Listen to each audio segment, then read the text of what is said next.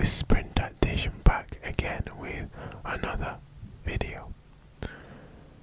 And today we have one of our first tactical reviews of the Premier League season. How Spurs beat City. How Nuno Espirito Santo outclassed Pep Guardiola, or did he?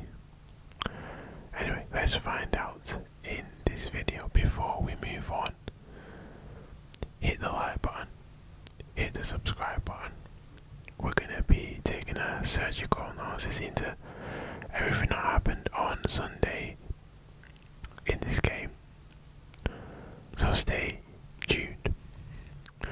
So the first thing to look at was the formations. Now you can see the formations on the screen. Both teams played a 4-3-3, but it was not the same 4-3-3. It was more different for each side, and we'll look at that throughout the course of the video. Spurs played a 4-3-3, and they actually played Dele Alli basically in like a flat in midfield three, like a flat three, along with Højbjerg and Skip. And then they played Bergwijn, Lucas Moura and Son up front, and that front three was very fluid. We'll have a look at that throughout the video.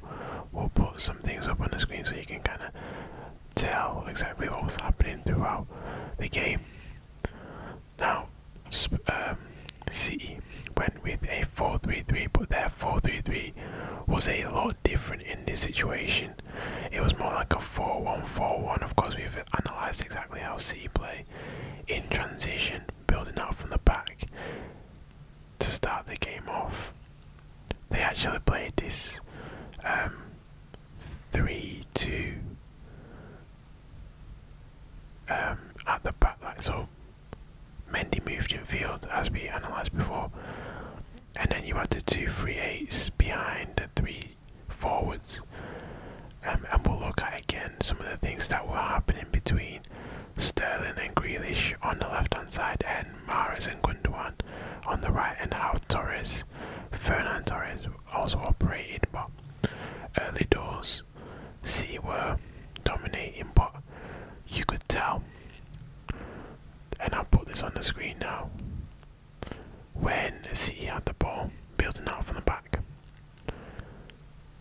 Spurs were extremely narrow. And one of the reasons I can speculate as to why Nuno did this, but I know why he did this, was because he didn't want City to play out from the back and have the control of the possession or have it easy. So what you do is you just stop the ball going into their midfield too. When Mendy comes inside, you stop the ball getting there, and you play very narrow. That means that they have to, instead of playing through the middle, they have to play out wide. So early doors, Spurs were extremely narrow, as you can see on the screen. Son, Bergwijn and Lucas Moura were virtually blocking every passing lane into the midfield. However, they weren't pressing as well, so they were kind of just sat there, and it was difficult for City to play through that way. So a lot of the City attacks came from their wide plays to begin with. So what Pep did during the game, he realised, right, there's 2 players in the midfield, but they're not able to get the ball because they're very much surrounded by the front 3 who are very narrow. So we have to stretch the game. So what Pep did is he made Mendy and Cancelo play as traditional fullbacks or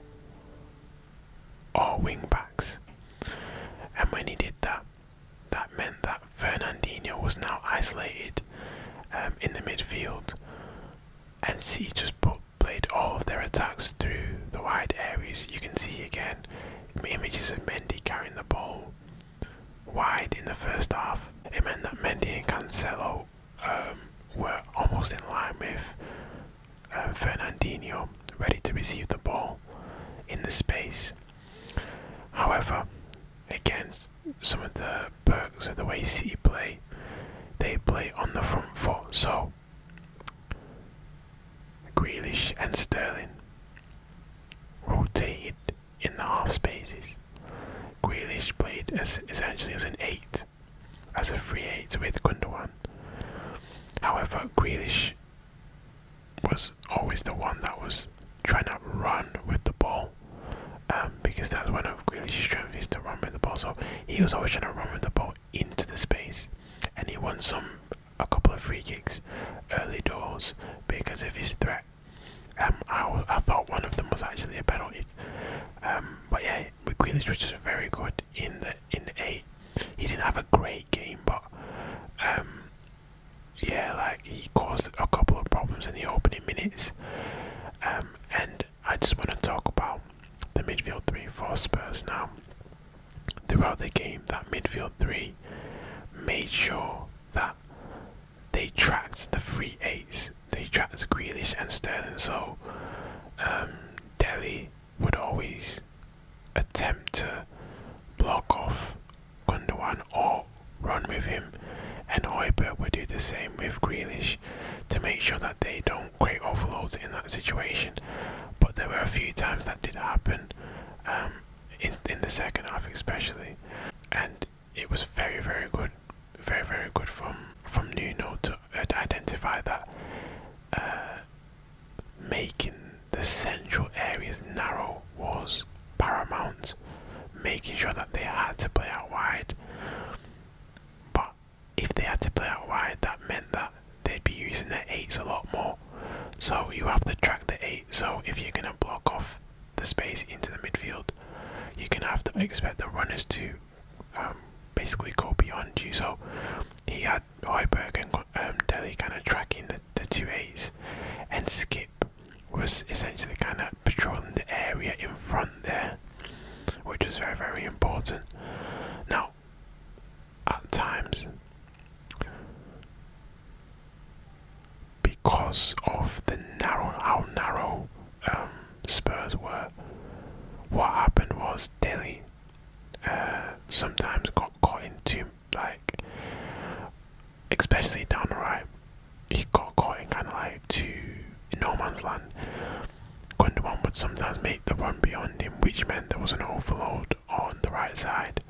However, due to City's shape and how they set up the side, this meant basically that Spurs could break away with the 3 players that they had, that they've left up top, and they could basically create overloads.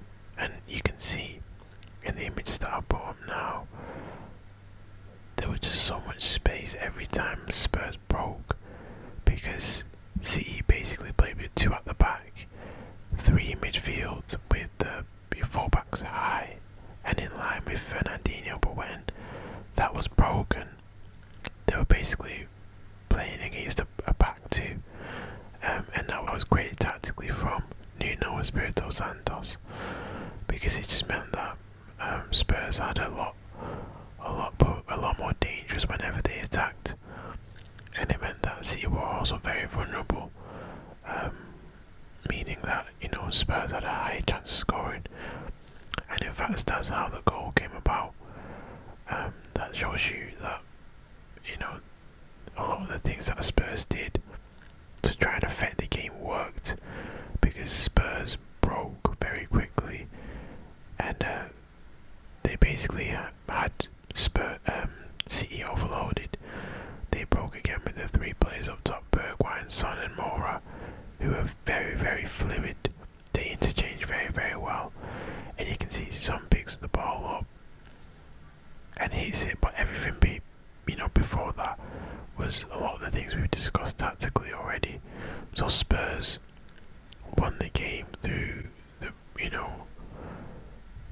the intent that they already had and it was just brilliant from Spurs. I think going forward they're gonna have to have different tactics, different ways of playing, but if they're gonna do similar things like they did today, I think it'll be a very good season for them. Anyway guys, thank you very much for tuning in. If you have found it enjoyable, relaxing, knowledgeable, hit the like button, hit the subscribe button, let me know if you want more of these types of videos. But anyway guys, thank you very much for tuning in, and I will catch you